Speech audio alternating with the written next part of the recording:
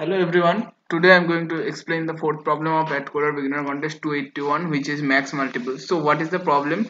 The problem is we have an array of n integers, and let's say the array of n integers is a1 to an, and we are also given another two integers k and d. So like we have to find the sum of subsequence. Like there could be 2 to the power n number of subsequence, and we have to find the number of subsequence of length k. So the number of subsequence of length k will be nck. uh, Among these nck subsequences, we have to find the sum which is multiple of d and which is maximum. So there are nck subsequence, let's call it as a set. So s will contain s1 to s of nck, and from this nck elements we have to find the number, the subset where si should be divisible by d. Si modulo d will be equal to 0, and we have to find maximum of those si's, maximum of si such that si modulo d equals to 0. That is the desired equation.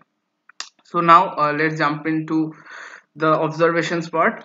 So what is the first observation? The first observation you can make is that the constants. So what are the constants? Constant is n is 100, k is 100, d is 100, but ai is 10 to the power 9. So the first approach which may come into our mind is that constructing all the sum of subsets problem. So sum of subsets, sum of our subset, it is order of n into sum, order of n into sum, for finding sum of all the subsets. Now if we want to find the subsets whose sum is subsets with length, then the equation, the time complexity will be order of n into k into sum. So what will be our parameters? Our first parameter will be dp. First parameter will be obviously index, the second parameter will be our sum, and the third parameter will be the number of elements. So let's call it number of elements. So these are the three parameters if we consider this way. So order of n into k into sum. But as ai is approximately 10 to the power 9, so this approach will fail.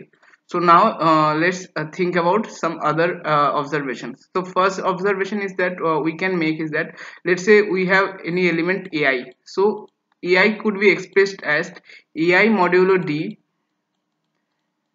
plus d into ai by d. This is integer division. So we can express this as ai modulo d plus d into ai by d. So now if we consider only these elements, the maximum value of this will be d minus 1, because it will range from 0 to d minus 1. So now this will be one integer. So now if we do this same approach, order of n into k into sum approach, but instead of sum, for considering sum, we will just consider ai modulo d instead of the entire ai. So okay, I hope you got it. So what will be our parameters? The parameters of the dp will be, the first one will be recurrence. So first one will be index, the second one will be the number of elements taken. So let's consider it as what we can consider it, let's call it taken. So taken will mark the number of elements already taken. I is the index, taken, and this is the sum. So we will call it as remainder sum, because we are just considering modulo d. So what does this signify? Rake of I comma taken comma remaining sum. So it will signify is that so it will signify the value of this sum of these values ai by t. Okay. So when we are doing sum of subsets, we just mark it as 1 if the array is present, or subsequence is present, or 0 if the subsequent is not present. But here, instead of this boolean values, we will just use the sum of this value ai by t. So this will be just sum of ai by t. Okay, the sum of ai by d which are already taken. Okay, I hope you got it. So there are three parameters. Let me tell you again. The first parameter is index, the second parameter is the number of elements taken, third parameter is the remainder sum. Remainder sum is nothing but the sum of this ai modulo d value which are already taken. So let's consider this, there are taken is in a set. So a set s will contain s1, s2 to s of taken, and we will just consider the sum of s1 modulo d here as remaining sum, and at the end we will just do remaining modulo d. Okay, I hope you got it. And for what will be the value of this recurrence, the value of this recurrence will be nothing but the sum of s1 by d. Okay, I hope you got it. So now let's jump into the solution. So what is the solution? Here I have already told you, I have the first parameter is I, the second parameter is remaining sum, or you can just shuffle it. First can take the number taken elements as the second parameter, and this is the remaining sum. So now if the number of this is the base case, if the number of elements taken is equals to k, then we will just return if remaining sum equals to 0. So we have to find the maximum. Okay, so let me explain that also.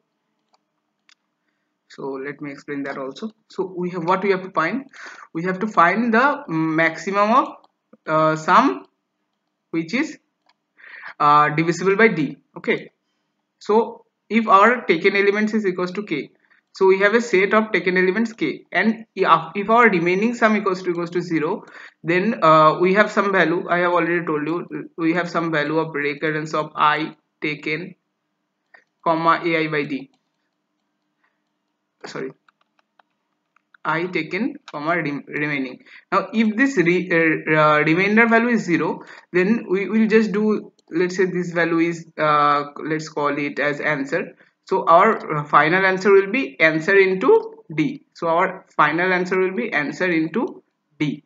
Okay, I hope you got it, because the remaining sum is 0 and we are just considering the summation of ai by d here as answer. So summation of ai by d is the answer, and as the remainder is 0, and after we get this we'll just multiply it by d. Okay, I hope you got it. That's what I have done. So now if the remainder is 0, then only we consider this subsequence as a part of our answer. If remainder is not 0, we are just returning negative infinity.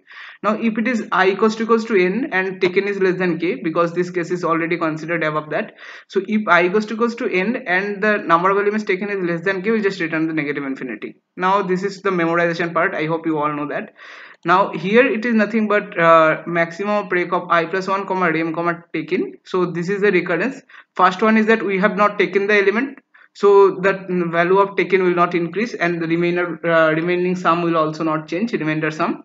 Now if we have taken it, so our remainder sum will be remainder sum plus ai modulo d. I have already told you, and this is nothing but rem of rem plus ai by d. So this is something interesting. So what I am considering it as ai by d. So now we have also remainder, so we'll just add remainder plus ai by d. So we'll just consider remainder plus ai by d, and similarly remainder plus ai modulo d will be our new remainder. Okay, so the first one is okay, I hope you got it. So we will consider this, and our new remainder will be remainder plus ai modulo d, and at the rate we are returning dpi remainder comma taken. Okay, so at the end we have to do something else also. So we are considering recurrence of 0 comma 0 comma 0, or base case, neither of the elements are taken, our index is 0 and the remainder is also 0. Now if there is no subsequence of length k whose sum is divisible by d, then our answer will be close to minus infinity. So that's what I have done here. If p less than 0, we have to print -1. You can observe here.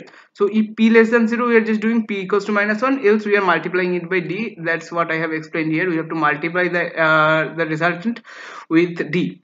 I hope you got it. If you still have any doubt in any part of the video, please ask me in the comment section. I will try to explain each and every doubt. Please like the video and subscribe to my channel. Thank you.